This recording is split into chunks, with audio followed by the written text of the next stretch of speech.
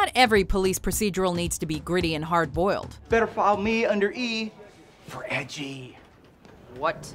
Cornrows. Welcome to WatchMojo.com, and today we're counting down our picks for the top 10 Brooklyn Nine-Nine moments. My stomach is in flux. For this list, we're taking a look at the most memorable moments from this Golden Globe-winning comedy series. I have 90 from the man with the face at table 4. This is terrible. You don't know what you're doing. Adam Sandler? Yeah, that's right. I collect antiquities. I'm a serious person. Number 10, Amy's late to work. 9:01. Amy Santiago is officially late for the first time ever. All right, let's do this. Who's got theories? Despite her punctual nature, Detective Amy Santiago finds herself running late to work one day. Each of Amy's coworkers tries to guess why she's tardy. Some of their theories are perfectly plausible, like her 3 alarms didn't go off. Others are a bit more contrived, involving abduction, alternate dimensions, and mole man sex. Maybe she fell into another dimension where she's interesting. Arriving exactly 70 seconds after 9 o'clock, Amy is forced to explain herself. Turns out there was a long line at the bank, which Captain Holt accurately predicted. Santiago, you will tell us, and you will tell us now. Holt could not be more pleased with himself, cheering victoriously as if he just won the lottery. There was a problem at the bank. Hot damn! Number 9, Sharon's water breaks. Sharon is happy, and Captain Holt has no idea where she is. Damn, we are good at stashing pregnant ladies. While Terry's in the middle of an investigation, Jake and Gina look after his very pregnant wife, Sharon. This entails keeping her away from Captain Holt, who isn't exactly the best conversationalist. That's one way to put it. Ah, Sharon, nice to see you. You look so big, like a mighty truck. Hiding Sharon becomes increasingly difficult, however, when her water breaks. Jake's response to this unexpected development is beyond priceless. My water just broke. Don't worry about that, we'll just get you another one. Oh, you mean your body water. That's much worse. From there, the episode turns into something of a juggling act, as Jake attempts to comfort Sharon, distance Holt, and deal with an angry horde of perps on Thanksgiving. It's a classic example of a little problem that keeps escalating out of control, leading to one big laugh after another. Everyone, I'm gonna need you all to clear the room. This woman is having vaginal contractions. It's just contractions. You don't have to add vaginal to it. Number 8, I do my job and I do it right. All right, I see what you're trying to do, but it's not gonna work. I'm not gonna arrest him. I'm gonna arrest him! You want backup? Yes! They may be complete opposites in many ways, but Detective Jake Peralta and Captain Ray Holt are equally passionate when it comes to serving justice. But someone has been painting wieners on squad cars. And apparently, they won't stop until there's a penis drawn on every cop car in Brooklyn.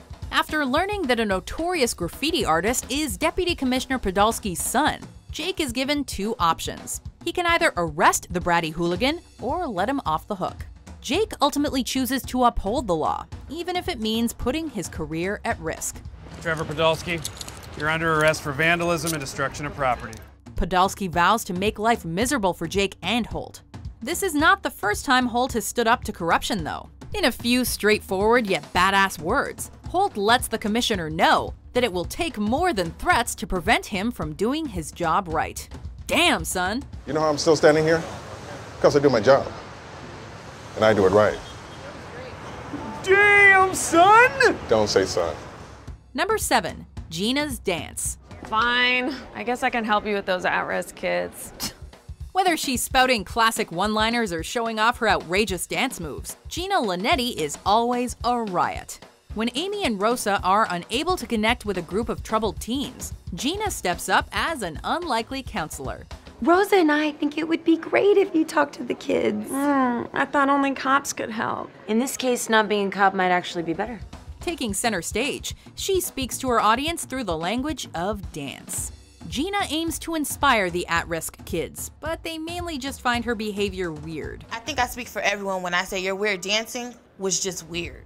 Fortunately, she quickly wins them over upon sharing the perks of being a cop. Cops make $52,000 a year. You never have to stop at a red light.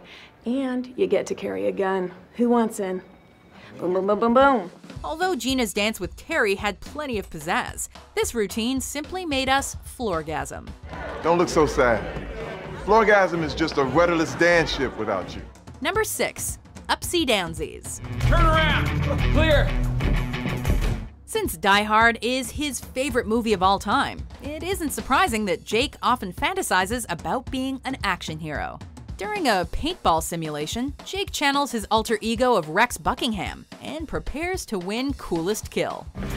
Rex Buckingham, at your service. That was majestic. Custom knee pads to help me win coolest kill. As Jake and Boyle show off their signature moves, the inept Scully suggests holding your gun upside down as opposed to holding it sideways.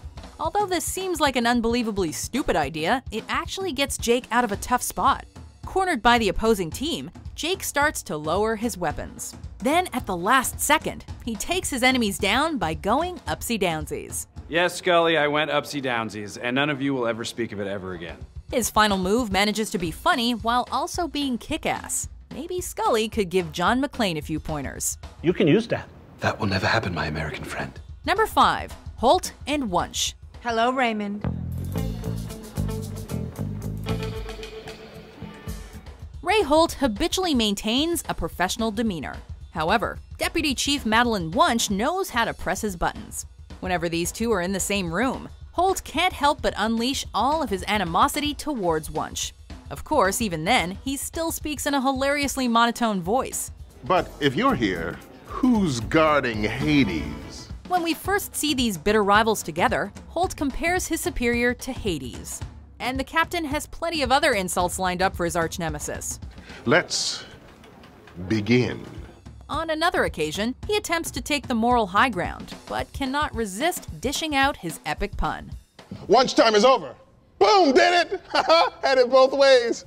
Since Holt is usually seen as the precinct's stern father figure, it's always fun when he shows off his immature side, especially when Wuntch is involved. You embarrassed yourself in front of Derek Jeter. Number 4. Boyle gets shot in the butt. What happened? Am I dead? You saved my life. On the surface, Detective Charles Boyle might seem like a bumbling doofus, and sometimes he admittedly is. Regardless, he tries his best, and will always come through for his friends.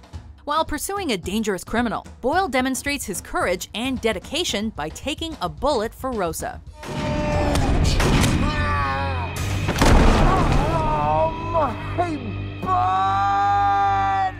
It's definitely one of Boyle's most heroic moments, although his gallantry is kind of overshadowed by the fact that he got shot in the buttock. Will's a hero, and so's his butt. Nevertheless, Boyle is still rewarded for his bravery with the Medal of Valor. Since this is Charles we're talking about, though, it's only fitting that a horse named Sergeant Peanut Butter steals the show. Oh my god, Charles is getting the same medal as a horse. Number 3. Full Boyle. You're going full Boyle. Charles Boyle has the tendency to rush into relationships, planning extravagant declarations of love after only a few days. As Jake puts it, he goes full Boyle. I borrowed the waiter's phone when you weren't looking and bought me and Vivian plane tickets to Rome. What? We leave in 2 hours. To make sure Boyle doesn't go overboard with his latest girlfriend, Jake decides to accompany them on their next date. Boyle naturally takes things too far when he decides to buy an engagement ring on the spot. Jake immediately snatches the ring out of Boyle's hand, leading to a standoff with pepper spray. I'm gonna pepper spray you. Pepper spray me, I will pepper spray you. As Jake disposes of the jewelry, both simultaneously spray each other. In addition to being totally hysterical, this scene exemplifies Jake's affection for Boyle and how far he's willing to go to help his best friend. Crap! Crap! Crap! Crap! Crap! Number 2. Holt wins the bet. Last year, you bet me that you could steal my Medal of Valor. And you did. In the show's first Halloween episode, Jake catches Holt off guard by stealing his Medal of Valor and winning their bet. But now it's time for round 2 of our Halloween bet. The two make a similar bet the following Halloween, as Jake tries to swipe Holt's wristwatch. This time around, though, Holt thinks several steps ahead. In the end, Holt reveals that he's been plotting his revenge for the past year. Enlisting help from the rest of the precinct, Holt not only tricked Jake, but sent him on a wild goose chase as well. So how'd you convince the whole squad to betray me? What'd you offer them? I asked them if they wanted to embarrass you, and they instantly said yes. Not gonna lie, that turns me on a little bit. It's a hilarious turn of events that nobody saw coming, delivering a pitch-perfect punchline. Holt truly earns the title of amazing police captain / genius. Before we unveil our #1 pick, here are some honorable mentions. I was hula hooping. Kevin and I attended class for fitness and for fun. Oh my God. I've mastered all the moves. The pizza toss, the tornado, the scorpion, the oopsie doodle.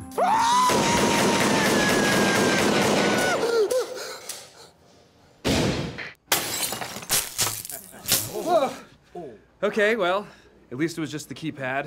None of the snacks got messed up. Whoa, go! Whoa! #1, Amy loses the bet. Peralta. Santiago, the bet ends today. Are you ready?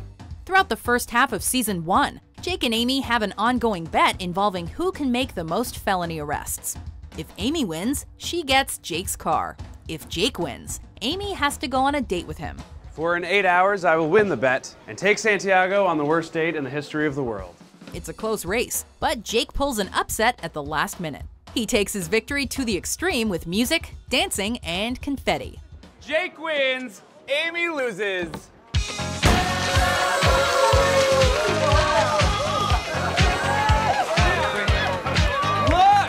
Jake even gets down on one knee and asks the defeated Amy to go on the worst date ever, presenting her with a $1 ring. Will you go on the worst date ever with me? You have to say yes.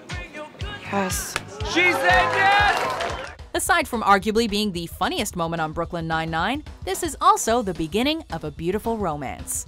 Guess you can add it to your list of bad dates. Nah, it still goes on the good date list. You know, because we caught the bad guys. Do you agree with our list? Oh, and he's already texted me back with a top 10 list. What's your favorite Brooklyn Nine-Nine moment?